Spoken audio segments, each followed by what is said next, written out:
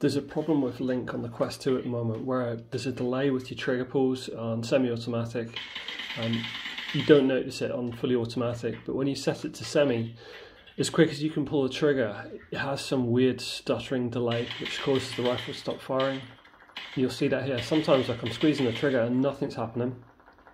And I shouldn't be doing that.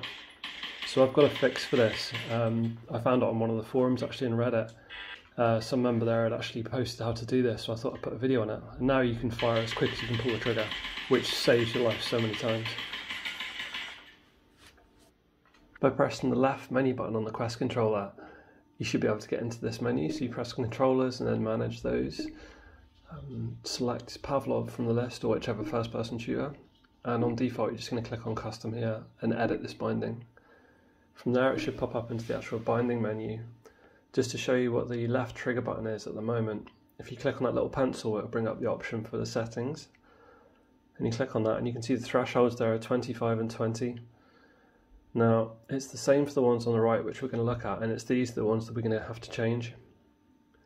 So they're currently set at 40 and 35, which is what you need to change them to. So originally they're going to be at this 25 and 20, and you're just going to slide them up to 40 and 35 and close that. It's going to save or say it's saving, but we're not done yet. We're going to go across to this one. This is your trigger button, the actual movement of the trigger. We're going to delete that, and then we're going to set up a new one. For some reason this just makes it work. If you leave it, you'll still get that delay. So we put trigger and we set it as the right trigger axis, so that'll make your finger move. Now we're going to go and we're going to save this binding. I've just called it speed because, I mean, it just speeds things up. So you can call it whatever you want, but my binding is just speed.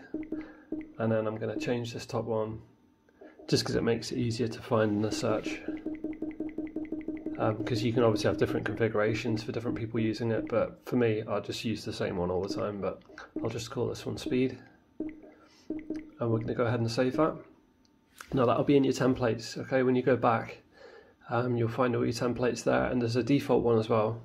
So if you get stuck or you're confused, you just go to that original default binding and activate it, and that'll reset everything back to its factory settings more or less. This is how it comes. So if we look at our bindings,